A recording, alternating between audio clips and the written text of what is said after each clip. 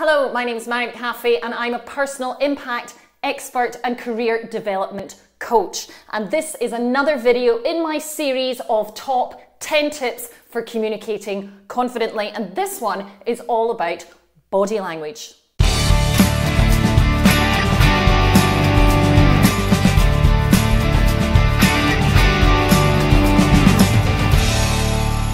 Much of the time we think about how we impact on each other in terms of the words that we're using. Maybe it's an email, maybe it's a conversation. We're trying to think of the right things to say, how to influence people.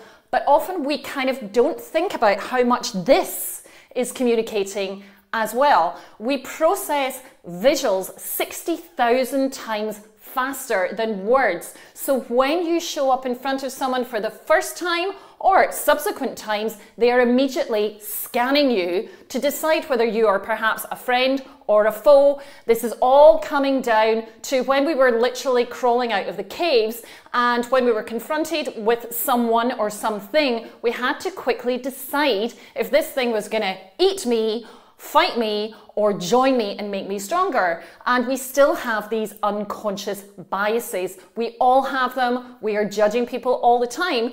And it's a really great thing to start to fire up that side of your brain thinking, am I judging this person based on perhaps a stereotype? Maybe it's based on people that I know that are like them. Or am I actually making an informed choice about this person? So if you think about it, you know, you walk past the water cooler, or perhaps you're in the kitchen at work, you're making a cup of coffee, you see somebody, you have never spoken to them before, and you go, I don't know what it is about that person, but I just don't like them. We all do it. We scan people and we decide whether they're going to be in our in group or whether they're going to be in our out group. So knowing that about yourself, that's what other people can do to you. So what we are going to try and do here in this video is to help you to mitigate the negative effects of other people's unconscious biases. And we can really help to do that by first of all thinking about what is this body saying. So for example, you will all have I've made an impact on you. You will have thoughts about me, who I am, what I like to do, where I live, and so on, just based on what you've seen. So I'm hoping I'm having a positive impact on you and that you find that I'm quite an open person. So I've been with you now maybe for a couple of minutes. I'm now going to just do something quite different.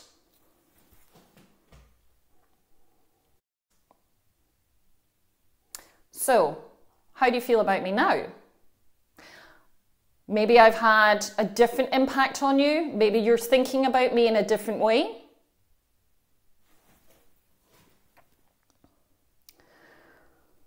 How do you feel about me now?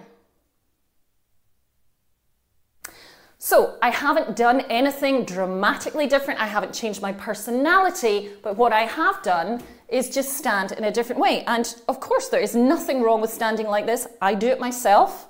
It's relaxing. I'm standing on one hip. I've got my arms folded, my head slightly cocked to one side. But what I can perhaps be giving out in terms of a message, if people are just watching me, they might go, well, she looks a bit standoffish. She looks as though she's not bothered. Maybe she's a little bit rude. I don't know, she might be a bit of a bully, but I don't like the way that it's kind of aggressive or passive aggressive, or perhaps just not bothered.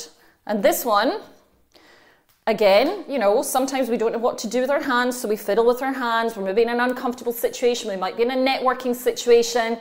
But what this is potentially giving out to other people is that I'm unconfident, that I'm shy, that I'm a little bit meek and mild, that, you know, maybe I'm not up to the job because I'm not engaging.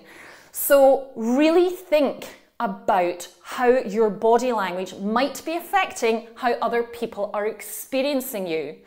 And the way to try and mitigate the effects of that is to stand in a neutral position wherever possible. And of course, yes, we can all stand like this, but if you're trying to impact on somebody, perhaps you are making a pitch, perhaps you're going to speak to a client, or maybe you're speaking to your boss about something, you're trying to get them on board. Really think about this body language.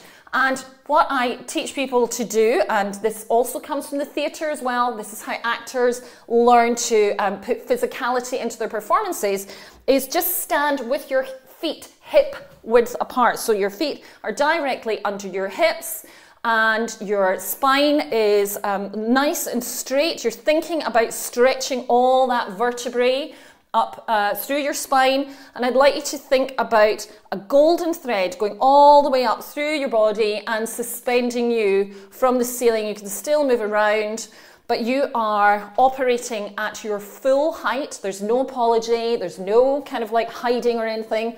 Take up your space. When you think about, I don't know what to do with my hands, well, look what I'm doing with my hands. So they are relaxed, they are not in my pockets, they're not behind my back in that kind of like I've done something wrong way.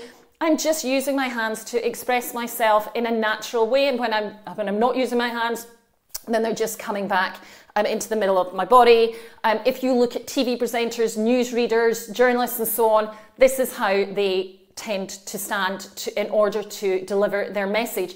So really thinking about your shoulders. Shoulders are back. We're expanding our posture across our chest, and when we do that, we are able to actually get more breath into our bodies, which means that we are able to communicate better. We're also relaxing ourselves. The more breath that we have, we're actually increasing our testosterone, and we are decreasing our cortisol, which is our stress hormone.